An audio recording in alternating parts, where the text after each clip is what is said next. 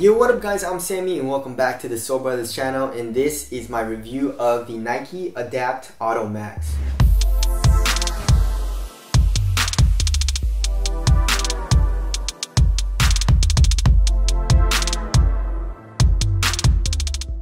So this shoe is going for freaking $400, and plus tax it was like 440 bucks for me. And this colorway is still available. If you guys want to cop, I'll leave a link in the description box. But what makes this shoe so special is it uses that automatic lacing system that Nike's been using, you know, in like their Adapt BB 2.0. And there is a good amount of tech involved in this shoe.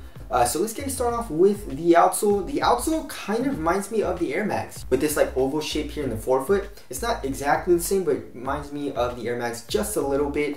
And they're using squares.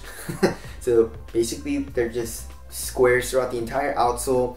And there is a little bit of a texture on the rubber, and then there's a yellow swoosh in the middle, and it's cored out a little bit here in the heel, which will probably help compress the cushioning a little bit in the heel. But there is an Air Max unit, so there's really no point in that, right? But you know, it seems durable. The rubber is actually really hard and the grooves are deep. Durability seems good. It doesn't seem like it's gonna be like an Ultra Boost or anything where you're gonna just run through this outsole. Alright, so there's really no information on what the cushioning is, like this foam, but like if you press it with your finger, it's kind of soft. It's not as soft as React or Cushion or anything, but it feels a little bit softer than Phylon. And of course, it's heavily caged here in the midfoot and also in the heel area. And of course, in the heel, you have an air bubble and basically an Air Max unit. And of course, you can see the pillars through this unit, which is cool. And it's not bad, you know? You're super freaking high up off the ground. It reminds me of the Air Max 720 where you're like 3 inches taller.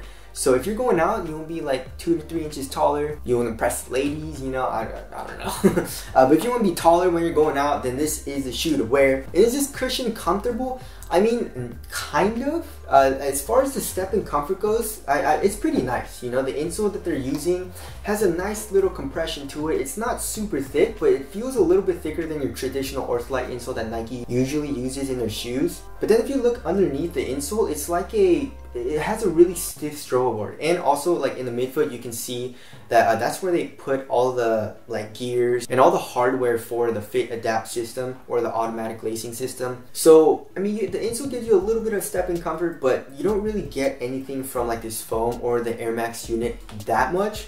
It feels more just like that springboard, you know, like I always say. Like this is your foot, and basically your foot is on top of a board, and that board is pretty stiff. I guess like you can put the insole in there for a little bit of step and comfort, but then like there is a good amount of compression from the Air Max unit and I guess like this foam, but then it's mostly just underneath like this springboard. You're not gonna feel like your heel digging into something comfortable, you know, like for example like in Boost or React, you can feel most of the time your heel or your forefoot digging into a nice soft cushion. It doesn't feel like that at all in the shoe. You just feel a good amount of compression from I guess like this overall cushioning setup, which is super freaking thick. And also another thing I don't like what they did, and I don't understand why they did this, is you see how much it like protrudes out here in the heel.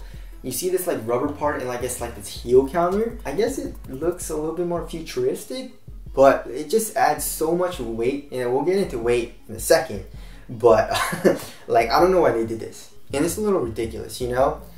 So the cushioning is okay. I wouldn't say it's like the most comfortable cushioning I've ever felt, but it's not bad. Alright, as far as the materials go, they're using, it reminds me of like a tights, you know, like if you wear tights, this material kind of feels like that. As far as the texture goes, there is a good amount of stretch to it as well. It doesn't feel as supportive as I would like, you know, when I'm wearing it and I put my toes up, it comes up a lot. You know, it kind of reminds me of like NMDs or something like that. Of course, you do have this it's basically plastic. It's not even fused. It's a plastic toe guard here for extra added durability. The tongue is pretty nicely padded, so that feels nice. And you have some Achilles pillows as well, which helps secure your foot into the shoe, and it feels really nice where your Achilles is. So I guess the material is not bad.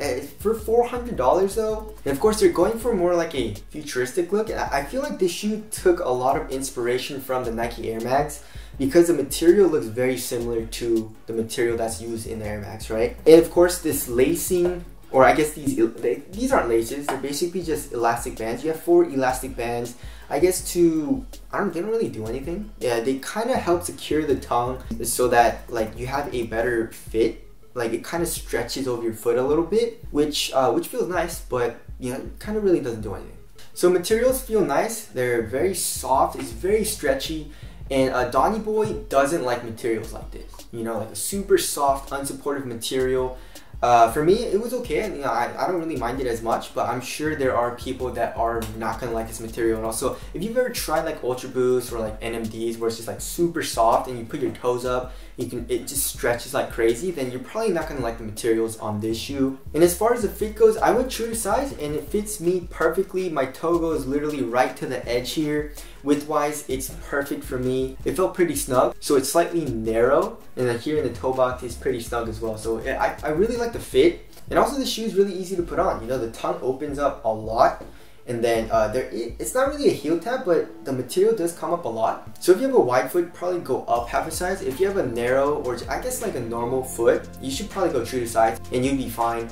Just watch out if you do go true to size, it is a snug fit. And of course, we can't talk about fit without talking about the Fit Adapt system. So it's literally the same exact system as the Adapt BB 2.0 and like all the other shoes that have the Fit Adapt system in them. So of course, you can connect the shoe to Siri or your phone. So if you download the app, it's literally called Adapt, and then it connects to your shoes, and then you can calibrate it. So for example, on the bottom left, it says, you know, move and then chill. Like, I don't know why you would ever want to like move around in them as far as like running around, I guess, because why, you know? You can add modes to like how tight of a fit you want the shoe, which is really cool. So of course, I have chill mode, which is 5 or 10 or whatever, and then move, you can put it to like a little bit tighter than that. So I guess move is more just like jogging or running around, and you can add modes like whatever mode you want. And then the button on the right of that, you can either press it once to change the color, as you guys can see here, as I'm doing, or you can hold it and you can see a variety of colors that you want to make the shoe. There was a firmware update where you could, you know, do like strobe light effects. I tried updating it and it would not update. And then the next button after that, you can check your battery level, which is really cool. And then after that, this button is literally to release the shoe. So if you press it, it releases the shoe, of course, and then you can just take the shoe off if you want. And then the L and R, obviously the L is for the left foot. If you tighten it, it tightens the shoe.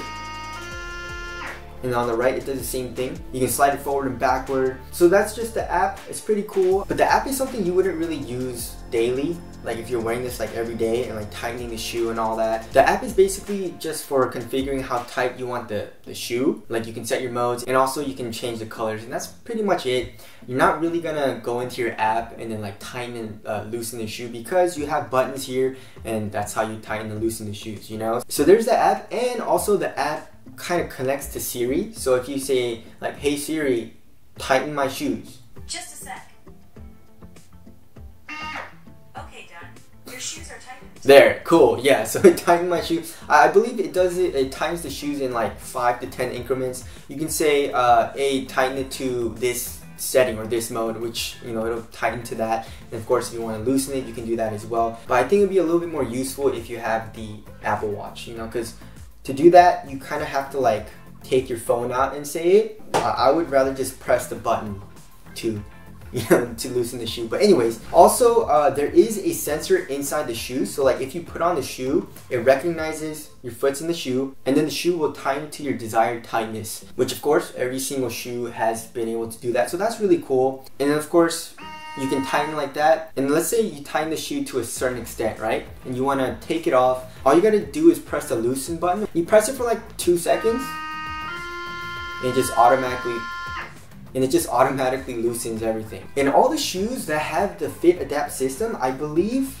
there were cables like on the outside, right? And then you can see the actual cables like tighten on your shoe, which was really cool. This is very different. So there are cables running through the shoe, but then the cable is connected to like this plastic eyelet, and that plastic eyelet is connected to the tongue.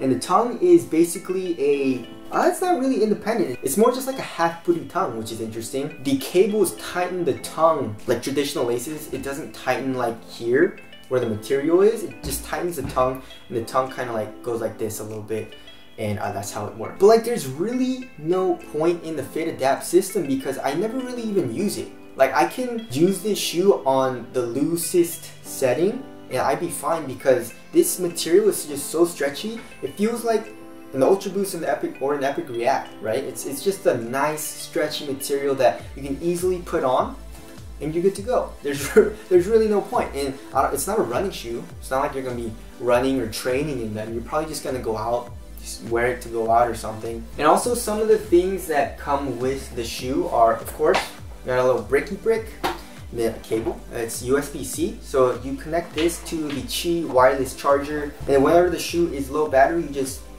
place it on the Qi wireless pad and it wirelessly charges the shoe. It came with like this little plastic thing. It's supposed to be, well, it says it's their mascot, like this shoe's mascot, so there you go.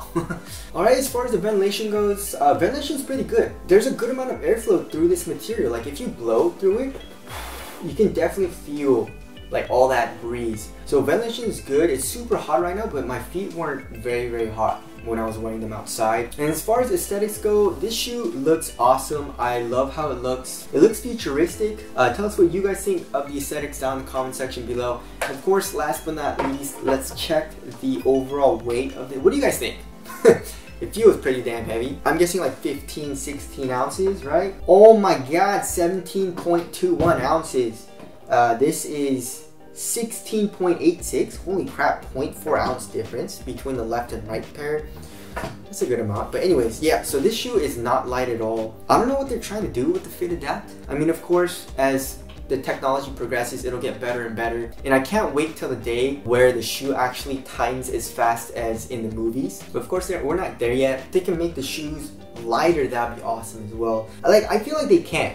Like they probably could shed like 3 to 4 ounces off of this freaking shoe. Like, you know, all this with this rubber and like this heel counter, and they just made it so chunky with the rubber and like this midsole. The upper and all that is super minimal though, but then it's just very bottom heavy. And it feels kind of weird walking around it. And then here on the tongue it says Auto Max, you know, believe it or not, that says Auto. I didn't really know what it said because the font is so weird, but that says Auto Max.